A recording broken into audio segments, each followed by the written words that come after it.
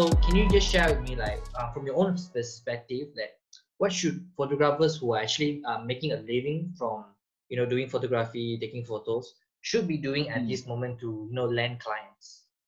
Mm. Yeah. To land clients. To Yep. land clients. Okay. Okay. First, in terms of go back to your basics first. Well, you need to mitigate as many expenses as possible, right? That because that way, you less money going out works to your advantage. Mhm. In terms of landing clients, it's a tricky question to answer. You need to reflect on what kind of content you've been creating over the past 6 months or a year of your pursuit. If it's portraits, and I'm sure everyone needs to sell something during this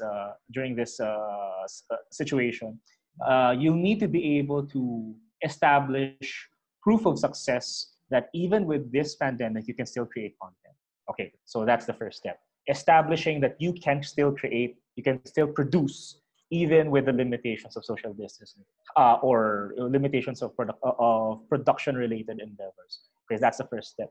Second, in terms of finding the clients themselves, um, at it's very easy to say that in this pandemic, okay, no one, everyone's keeping their resources to themselves. It's true. It's that's definitely not wrong. But businesses still need to sustain themselves. Businesses still need to move forward. So it's just a matter of, to me, it's a matter of being slightly a little bit more hardworking with using the tools to your advantage to create content and finding entities that still need to sell in this season. Like, for example, I'm sure clothing lines would still need to sell. I'm sure food. Let's start with essentials. Yeah. Food, essential services. They still need to sell, and they still need to visualize what they need to sell. Right. You also have your slight non-essentials, like for example, your clothing, your outerwear, and you still have all these other entities that have content that need to be deployed 6, 7, 8 months from now, but they're planning for it today. So my advice would be to think, craft a list of these essential services that you feel you can create content for.